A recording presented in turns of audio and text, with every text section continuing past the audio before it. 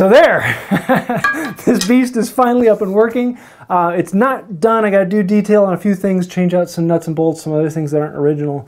And I've got a little bit more to do on it, but it's functioning now. I can do scroll work. So today we're going to be taking this. If you haven't seen my last video where I brought this in, and I have a couple other videos in the process, I'll leave a link to those down below. But today we're doing all the things that are needed to actually get this thing functioning. Is it done? No, there's going to be a few more things I'm going to do on it. But for right now, we're going to dive into making this thing work. So let's go on for the ride. This is going to be fun.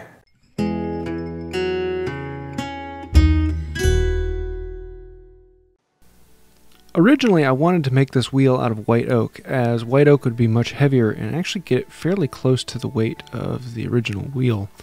However, I didn't have white oak at the time, which, surprise, surprise, I know I'm out of white oak, so I actually decided to use red oak.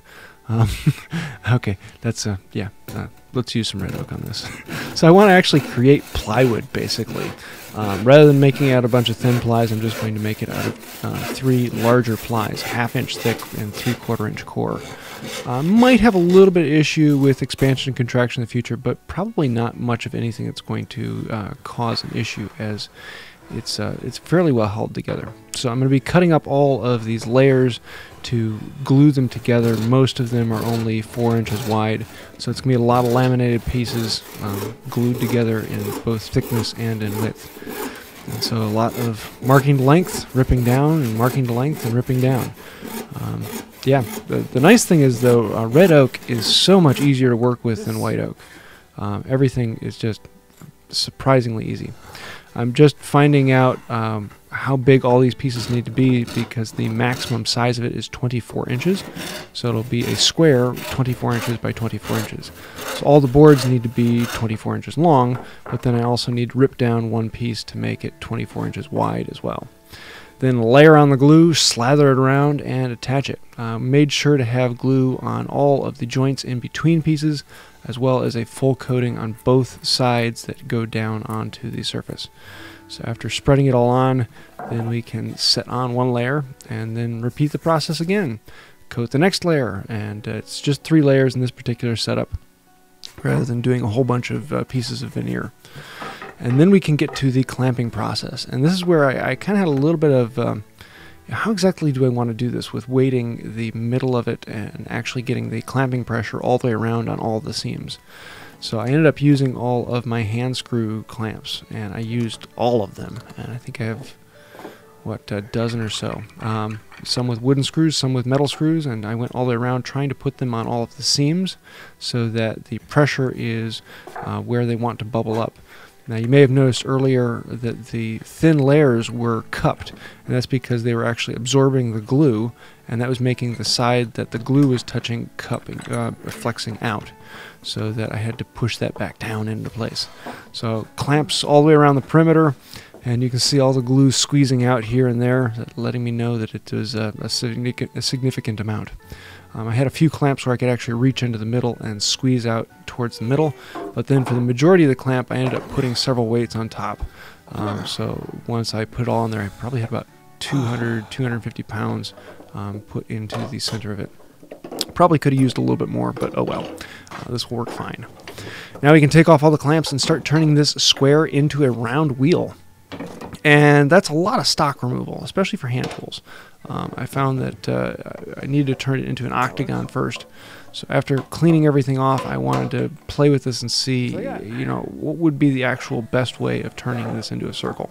So marking it off, I just took a scrap board, put a nail through it, and then drilled a hole at 24 inches in diameter, or 12 inches radius, and saw where the circle actually was on the board. Then drew off a 45-degree angle at each of the corners so that it intersected with the edge of the circle, and then cut it into an octagon. And I thought this would be pretty close, and I just chop off the corners with a chisel there. And I came to find out I really needed to take off more material, because it was a lot to take off with a chisel. And especially with it this way, the grain is reversing, making the chisel work very hard. But before I went any farther, I wanted to flatten it out and smooth both sides. There was a lot of glue on there, and there was a good bit that wasn't quite even, so I took a scrub plane to take a thin layer off. Then grabbed my number 6 to smooth it all out, flatten it out, and bring it all into a nice finish. Then I grabbed my number 4, I think it was, and smoothed everything out after the number 6 to get it that really nice clean surface. Let's see, was it number 4? Oh no, it was the 4.5. I was wrong. 4.5 being a little bit wider makes it easier to cover a little bit wider range with each pass. So after that, I realized I needed to lop off all 8 corners and turn it into a 16-agon, whatever that ends up being. That actually gets it pretty close to being round. So at this point, I could come in with the chisel and go to town on it. Grabbed a 1-inch chisel and just brought it back close to that line. And I don't need this to be perfectly round. I'm going to be actually turning it round later with turning tools. So I'm just getting it close to being round so I don't have to take off quite as much with the turning tools. Basically taking off all those corners again, but getting it fairly close. Then I can bring the spoke shave and smooth it out. Again, I'm not looking for perfectly round. I'm looking more or less for smooth. I don't want anything sticking out and being a finger catching hazard. So after hitting with the spoke shave, then we're ready to start playing with putting the center in this. How does this actually work together? And yeah, the bench gets dirty, so let's clean it up. How do you like my bench brush? I was too lazy to reach down and grab it from underneath the bench, so square works well. For the center of this, I actually have a thing that I found, and it's got a 3/4 inch hole that matches up with the frame, and then the outside diameter is larger, so I can use this adjustable auger to match with the size that it needs to be. And you can see I have a ratcheting here, and that's because I can get more pressure on the downstroke than I can on the upstroke, and so I just ratchet it where I have more strength. And then occasionally I can go all the way around, but most of the time I'm just using the ratcheting feature. Then slide it in and drill out the other side. And I went a step larger than 3/4 so that the rod would slide through the hole a little bit easier. It gives it a little bit of flexibility as well. And then we can see if this actually fits. And wahoo, it fits in place.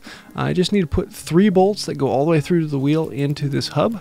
And so we need to drill out the hole for those bolts to go through, and then they thread into the hub on the other side. And I think it was 1/4 inch bolts that went through, and I grabbed a bit a little bit larger than 1/4 inch so the bolts actually slide through.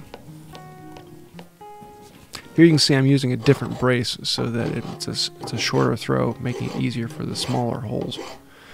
Once I get the bolts in place, then we can file them down to the right thickness, and it's just about ready to go. But before we do that, I need to cut the shaft down. I bought a shaft, and this is actually a keyed shaft. Later on you'll see I changed over to a smooth shaft because the frame was designed for a smooth shaft, but the hubs that I have came with a keyed shaft, and I didn't quite realize that until after I got it all in place.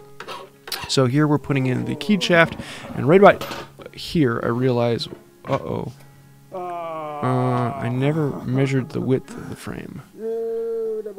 Oops. We need to work at this. So I need to make this whole wheel thinner and then inset the hub into the space so that it all fits inside. Between the frame I had 2 inches, and for some reason I was thinking I had 2.5 inches. And on top of that, the frame is actually twisted so that the hub at the outside edges needs to be down to almost 1 inch. Otherwise it's hitting the frame. And I still left it a little bit wide so it still scuffs the frame occasionally. But I need to cut this all down. So I'm going to use a gouge and chisels to inset it a little bit deeper, check it with the depth gauge, and then bring it to a flat surface all the way around so that this hub will slide down in as well. And then the inside here, I need to take that down another 1/4 inch as well. And it's nice to have a strop on the bench so that you can just keep your tools sharp rather than actually having to take them back and sharpen them on the stones. Having a strop, keeping them really nice and honed, it makes it quick and easy. So we can tap this down into place and countersink the bolts, because originally I was just going to have bolt heads sticking out the other side. Now I had to have countersunk flathead bolts to countersink in there.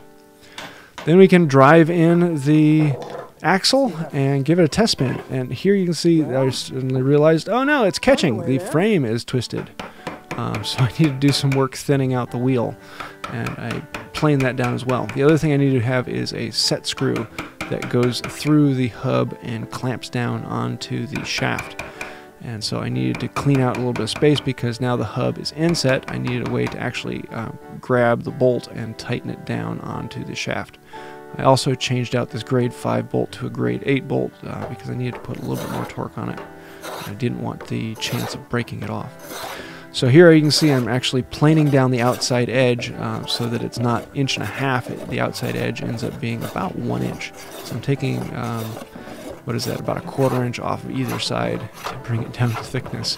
And the wheel actually tapers, so at the outside it is an inch, about 1 inch wide, and then in the middle it's still a full 1.5 inches. And that way it doesn't run into the frame. This was a lot more work than I anticipated, taking a decent amount of material off this thing. But with a little bit of elbow grease and some time and good music playing in the background, it's done. Now we can try putting this in again.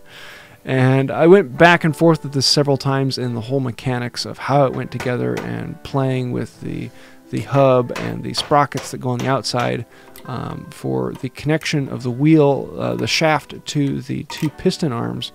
I ended up getting these go-kart hubs, and they're designed so you could put sprockets on them for chain.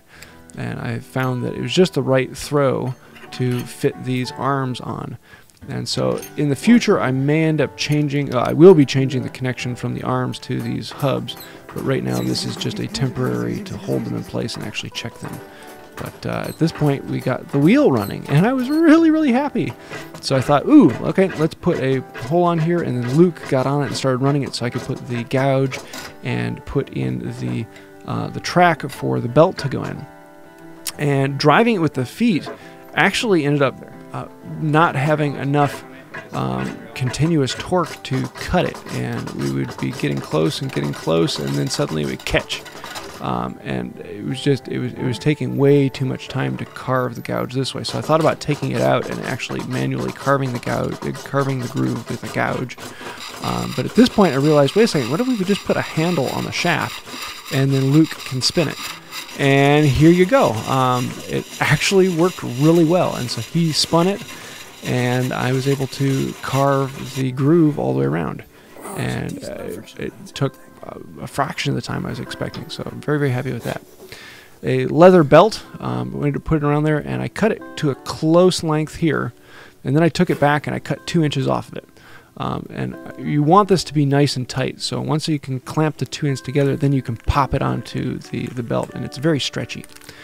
You drill a hole through either end of the belt, and that allows you to put in this little steel clip that connects the 2 ends together. And you can crimp the end of the clip onto one end, feed it through the whole system, and then crimp it onto the other one, and crimp that one down. And then you can actually pop it onto the wheel and have a good bit of tension into it so it holds on to the smaller sprocket. And we're pretty much there. So now we need to put a blade into this thing and take it for a test drive. I ended up having some hardware issues on the blade connector. Another thing I'm going to have to change in the future. Need to go get a couple more pieces of that. And then there was another piece of hardware at the other end that is causing the head to tilt at a slightly odd angle, causing it to catch occasionally. So I need to actually work on that. But with all that being said, it is working, and I am very happy. I'm thinking about making a clock here soon, a wooden geared clock. And so I'm kind of experimenting and playing with a few ideas in that. I want to do a few of these little last items of changing hardware here and there and getting it more functioning. But right now it's working, and here you can see that's about the speed to pedal it. And I'm just happy. So I probably spent a good 15-20 minutes of just making weird lines on a couple pieces of wood and having a good time in the shop. So I'd love to hear your feedback. What do you want to see me do with this in the future? And I'm having a lot of fun. So there you have it. It is functioning. Now, I really just wanted to get this working because I want to have a working scroll saw in my shop. Is this wheel exactly what I want? No. Does it work? Yes, it works. Could it work better? Yes, it could work better. I could put more weight in it or other things like that. I mean, it's fairly heavy as it is, but it's not quite as heavy as the original. Sometime in the future, I might actually do a video on making an original wheel, which is a very detailed thing, and get into doing some pattern work and show how that's done. But for right now, this will do me fine, and I can actually do some scroll work on this until I get an actual fly flywheel in here. There are a few other nuts and bolts on this that I need to replace, things that aren't quite exact or as tight as they need to be. But with a little bit more work, this can actually be a really nice functioning saw, even with this flywheel. So I hope you've enjoyed this series. This has been a fun one for me, and I'm going to have a few videos coming up. I'm thinking about doing a clock and actually doing wooden gears with this. So if you'd like to see that, let me know. But we're going to be having a little fun. If you see anything you'd like me to change or you have some input you'd like to throw in there, go ahead and put that in the comments below. I'd love to hear that. Also, if you liked it, please like, comment, and subscribe. It does help out the channel, and thank you for that. So I think that's about it for today. And until next time, have a wonderful day. Whatever you do, stop scrolling and watch this video.